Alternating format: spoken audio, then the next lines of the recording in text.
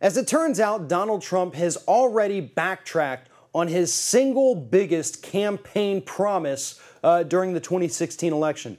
That promise obviously was that not only is he going to build this border wall between the U.S. and Mexico, but Mexico were going to be the ones to pay for it. As it turns out, Trump has actually asked Congress to go ahead and pay for it. And we all know what that means. It's not like Congress has set up some sort of GoFundMe account to pay for this border wall. They're going to take that money directly from the U.S. Treasury, which is money that we, as taxpayers, paid into the U.S. government. So, to put it in simpler terms, Donald Trump is going to make U.S. taxpayers pay for his idiotic border wall. But don't worry. According to something that Donald Trump tweeted out, he tells us that, hey, Mexico's eventually going to pay us back for this wall. Now, first of all, why would Mexico pay us back?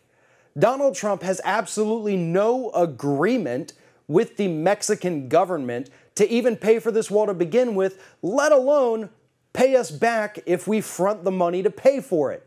That is just idiotic.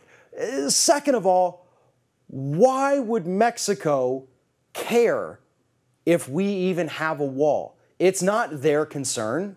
It's something the Republicans are concerned about. Donald Trump's wall is not going to be built, and here's why.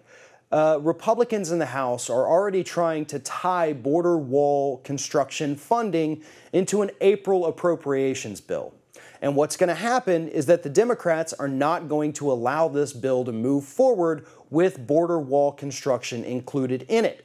And Republicans know that. They know that they don't have a chance to get this border wall constructed, but they're tying it to the appropriations bill because they want the Democrats to shut down the government and feel the same repercussions that the Republican Party felt in 2014.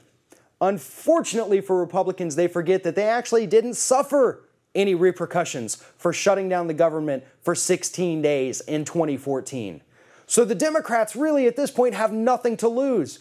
Even if they do manage to shut down the government, which I will say obviously very bad for the economy, very bad for federal workers, that's still 18 months at least before the next election. You know what's going to happen in those 18 months? Everything. American voters, unfortunately, don't have a very long attention span, so something that happened a year and a half ago isn't going to affect the 2020 elections or the 2018 midterm elections. And when you're talking about something as idiotic as construction of a border wall, I don't think the American public's going to be too angry that the Democrats don't let the Republicans rob our tax dollars to pay for Donald Trump's stupid wall. So go ahead, Republicans. Do what you think is going to work out in your best interest, because I can promise you right now, there is no good outcome from this new plan to have taxpayers pay your border wall, and you guys are going to be the ones who pay for it politically.